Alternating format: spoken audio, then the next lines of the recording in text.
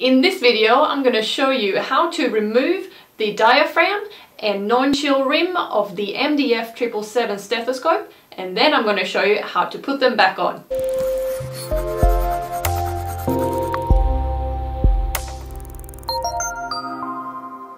Hey, what's up guys? Nurse Jenny here.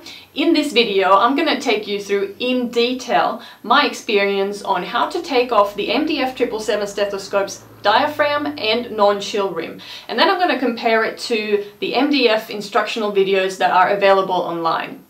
If you're into all things nursing like me, consider subscribing. And if you found this video at all helpful, please give it a thumbs up. Let's get into the video. So as you can see in this MDF instructional video that I found online, the lady is pushing down on the chest piece and away from the diaphragm and working her fingers all the way around it so that the plastic slips down, and then she is able to pull it off the chest piece quite easily. So when I had a go at removing the diaphragm, I did it with difficulty. I found that the plastic was a lot harder than it looks, and I attempted to roll it off like in the video, but it wouldn't budge at all.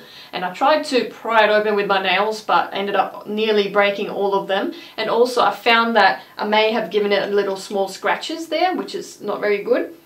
And then I also actually tried to pry it open with a sharp object, but then I stopped that because I didn't want to damage the chest piece. So then I got some help from stronger hands, and even then it was difficult to try and remove. The plastic wouldn't budge at all.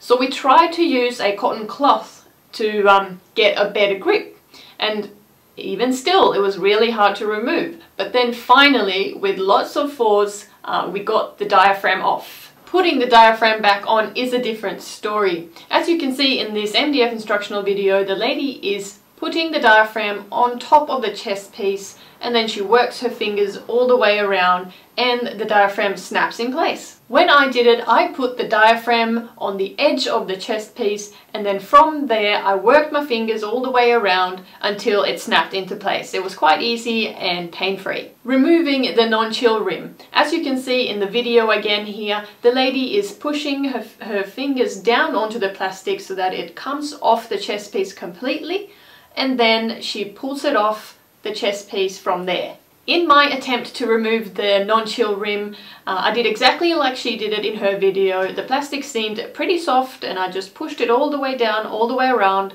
and then I could pull it off the chest piece. It was quite easy. Putting the non-chill rim back onto the stethoscope, as you can see here, you got to work your way in reverse. So you push the plastic onto the chest piece all the way down, and then you pull it back up over the edges and work your fingers all the way around until it fits snugly again. So here, in my attempt to put the non-chill rim back onto this stethoscope, I did pretty much the same thing she did in that video. I pushed the plastic down and then all the way around the chest piece, and then I pulled it back up to fit it snug all the way around the chest piece. It was quite easy. So to summarize, the non-chill rim was easy to remove and to put back on, no problems there.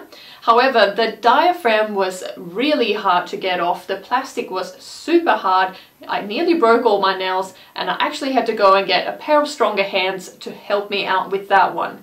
Now, the reason I do want to be able to take off the diaphragm is if I do want to do a thorough clean underneath and all the way in those crevices, or if my diaphragm is damaged in any way and I need to change it. All these stethoscopes that I use in my videos, I actually give away. So if you're interested in entering my giveaway, click the link below, and good luck to you. Catch you guys next time. I hope you enjoyed this video, and remember, listen with your heart.